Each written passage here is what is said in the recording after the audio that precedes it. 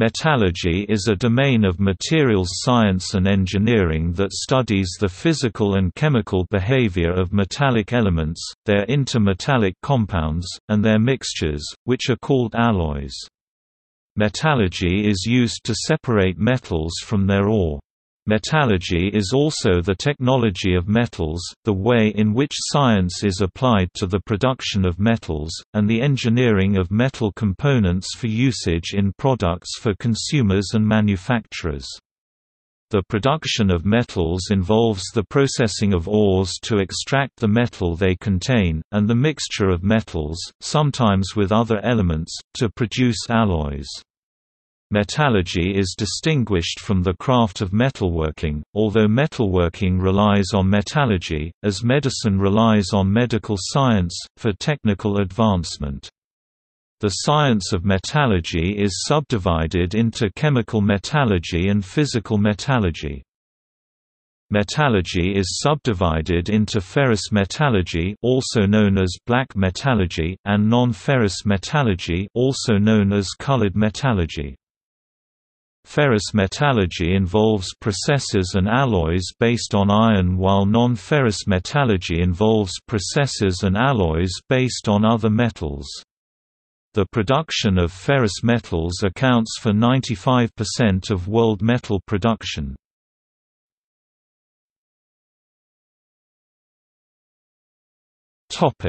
Etymology and pronunciation. The roots of metallurgy derive from ancient Greek, metallurgos, worker in metal, from metallon, metal, plus ergon, work. The word was originally an alchemist's term for the extraction of metals from minerals, the ending -erg signifying a process, especially manufacturing. It was discussed in this sense in the 1797 Encyclopaedia Britannica. In the late 19th century it was extended to the more general scientific study of metals, alloys, and related processes. In English, the me-tailed pronunciation is the more common one in the UK and Commonwealth. The metlurthy pronunciation is the more common one in the USA, and is the first listed variant in various American dictionaries, e.g., Merriam-Webster Collegiate, American Heritage.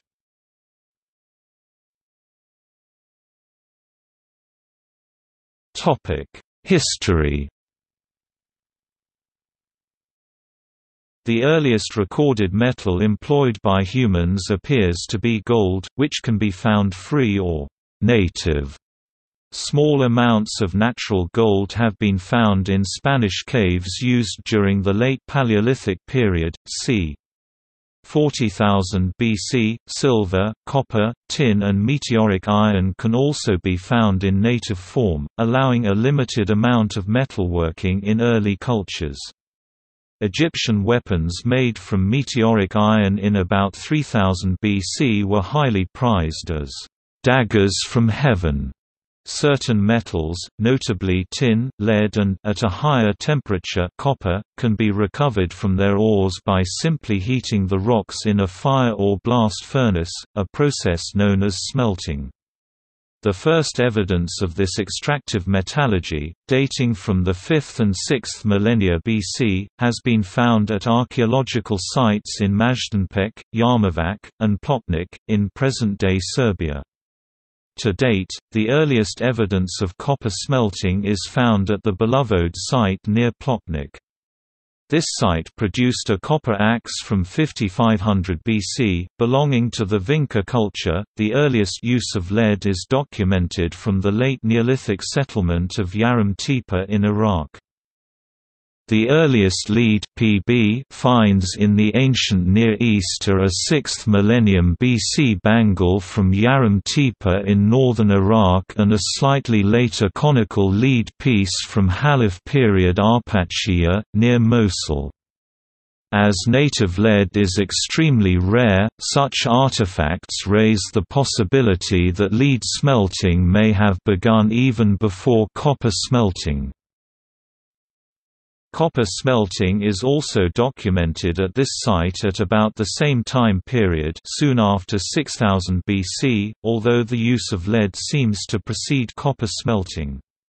Early metallurgy is also documented at the nearby site of Tel Makjalia, which seems to be dated even earlier, and completely lacks pottery. Other signs of early metals are found from the 3rd millennium BC in places like Palmela, Portugal, Los Millares, Spain, and Stonehenge, United Kingdom. However, the ultimate beginnings cannot be clearly ascertained and new discoveries are both continuous and ongoing. In the Near East, about 3500 BC, it was discovered that by combining copper and tin, a superior metal could be made, an alloy called bronze. This represented a major technological shift known as the Bronze Age. The extraction of iron from its ore into a workable metal is much more difficult than for copper or tin. The process appears to have been invented by the Hittites in about 1200 BC, beginning the Iron Age. The secret of extracting and working iron was a key factor in the success of the Philistines. Historical developments in ferrous metallurgy can be found in a wide variety of past cultures and civilizations. This includes the ancient and medieval kingdoms and empires of the Middle East and Near East, ancient Iran, ancient Egypt, ancient Nubia, and Anatolia, Turkey, ancient Nok, Carthage, the Greeks and Romans of ancient Europe, ancient and medieval China, ancient and medieval India, ancient and medieval Japan, amongst others. Many applications, practices, and devices associated or involved in metallurgy were established in ancient China, such as the innovation of the blast furnace, cast iron, hydraulic-powered trip hammers, and double-acting piston bellows. A 16th-century book by Georg Agricola called De Re Metallica describes the highly developed and complex processes of mining metal ores, metal extraction and metallurgy of the time. Agricola has been described as the father of metallurgy.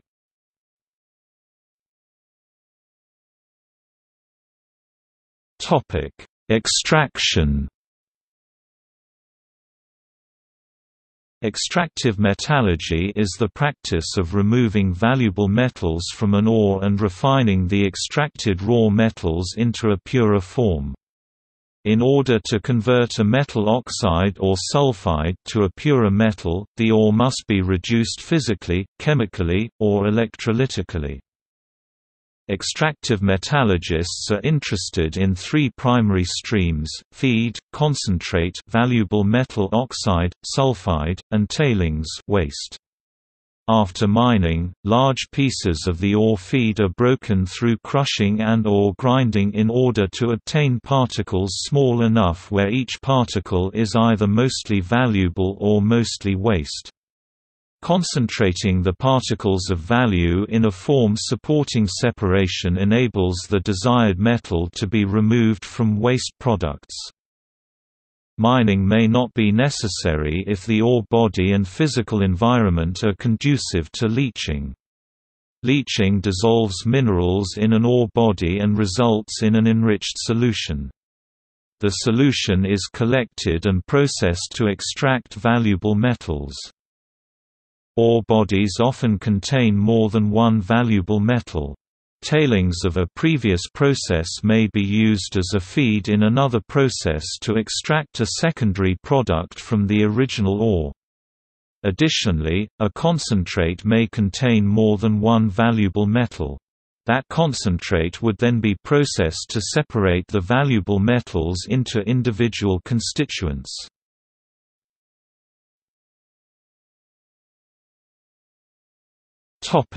Alloys. Common engineering metals include aluminium, chromium, copper, iron, magnesium, nickel, titanium and zinc. These are most often used as alloys. Much effort has been placed on understanding the iron-carbon alloy system, which includes steels and cast irons. Plain carbon steels, those that contain essentially only carbon as an alloying element, are used in low-cost, high-strength applications where weight and corrosion are not a problem. Cast irons, including ductile iron, are also part of the iron-carbon system. Stainless steel or galvanized steel is used where resistance to corrosion is important. Aluminium alloys and magnesium alloys are used for applications where strength and lightness are required. Copper-nickel alloys such as monel are used in highly corrosive environments and for non-magnetic applications. Nickel-based superalloys like Inconel are used in high-temperature applications such as gas turbines, turbochargers, pressure vessels, and heat exchangers. For extremely high temperatures, single crystal alloys are used to minimize creep.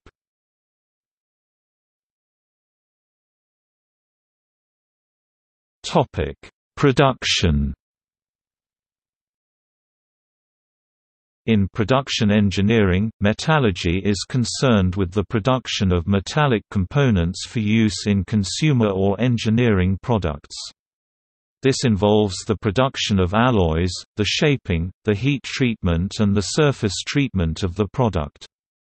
Determining the hardness of the metal using the Rockwell, Vickers, and Brinell hardness scales is a commonly used practice that helps better understand the metal's elasticity and plasticity for different applications and production processes. The task of the metallurgist is to achieve balance between material properties such as cost, weight, strength, toughness, hardness, corrosion, fatigue resistance, and performance in temperature extremes. To achieve this goal, the operating environment must be carefully considered.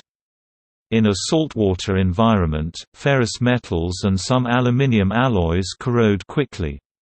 Metals exposed to cold or cryogenic conditions may endure a ductile to brittle transition and lose their toughness, becoming more brittle and prone to cracking. Metals under continual cyclic loading can suffer from metal fatigue. Metals under constant stress at elevated temperatures can creep.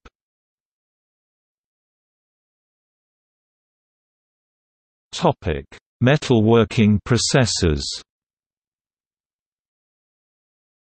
Metals are shaped by processes such as casting – molten metal is poured into a shaped mold. Forging – a red-hot billet is hammered into shape. Rolling – a billet is passed through successively narrower rollers to create a sheet. Laser cladding – metallic powder is blown through a movable laser beam, e.g. mounted on a NC 5-axis machine. The resulting melted metal reaches a substrate to form a melt pool. By moving the laser head, it is possible to stack the tracks and build up a three-dimensional piece. Extrusion – a hot and malleable metal is forced under pressure through a die, which shapes it before it cools. Sintering – a powdered metal is heated in a non-oxidizing environment after being compressed into a die. Machining – lathes, milling machines, and drills cut the cold metal to shape.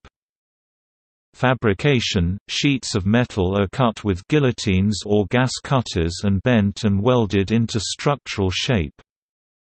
3D printing – sintering or melting amorphous powder metal in a 3D space to make any object to shape. Cold working processes, in which the product's shape is altered by rolling, fabrication or other processes while the product is cold, can increase the strength of the product by a process called work hardening.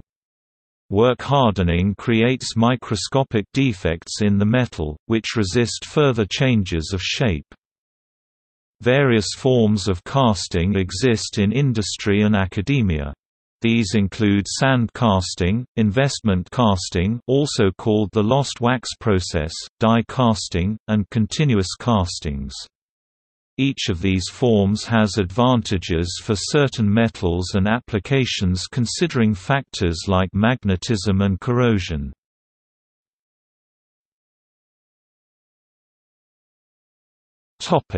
Heat treatment. Metals can be heat-treated to alter the properties of strength, ductility, toughness, hardness and/or resistance to corrosion. Common heat treatment processes include annealing, precipitation strengthening, quenching, and tempering. The annealing process softens the metal by heating it and then allowing it to cool very slowly, which gets rid of stresses in the metal and makes the grain structure large and soft-edged so that when the metal is hit or stressed it dents or perhaps bends, rather than breaking. It is also easier to sand, grind, or cut annealed metal. Quenching is the process of cooling a high-carbon steel very quickly after heating, thus freezing the steel's molecules in the very hard martensite form, which makes the metal harder. There is a balance between hardness and toughness in any steel. The harder the steel, the less tough or impact resistant it is, and the more impact resistant it is, the less hard it is. Tempering relieves stresses in the metal that were caused by the hardening process. Tempering makes the metal less hard while making it better able to sustain impacts without breaking. Often, mechanical and thermal treatments are combined in what are known as thermo-mechanical treatments for better properties and more efficient processing of materials. These processes are common to high-alloy special steels, superalloys and titanium alloys.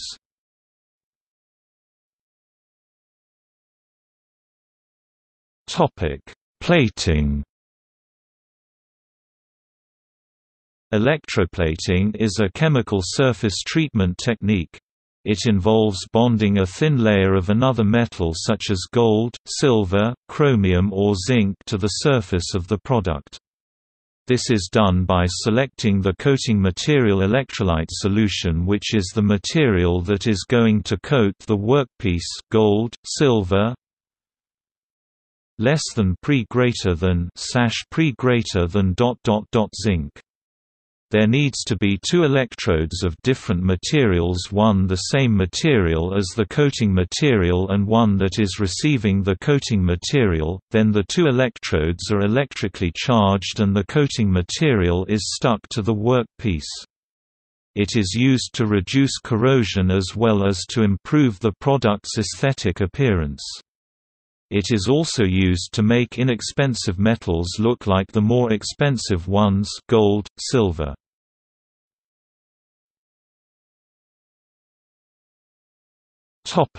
Shot peening. Shot peening is a cold working process used to finish metal parts. In the process of shot peening, small round shot is blasted against the surface of the part to be finished.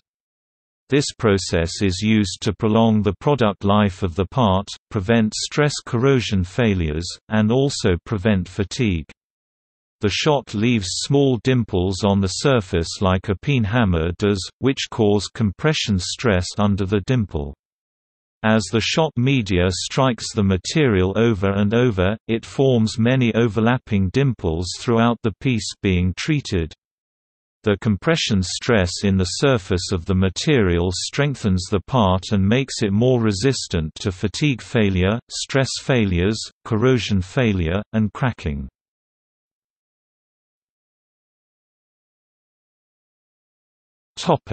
Thermal spraying.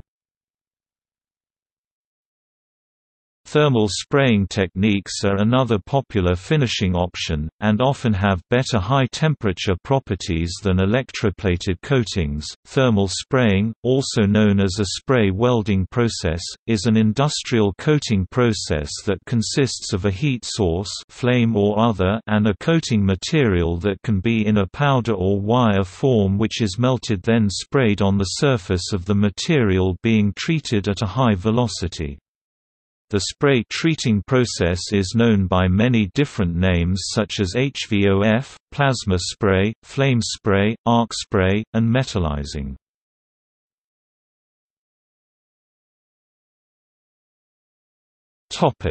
Microstructure. Metallurgists study the microscopic and macroscopic properties using metallography, a technique invented by Henry Clifton Sorby. In metallography, an alloy of interest is ground flat and polished to a mirror finish. The sample can then be etched to reveal the microstructure and macrostructure of the metal.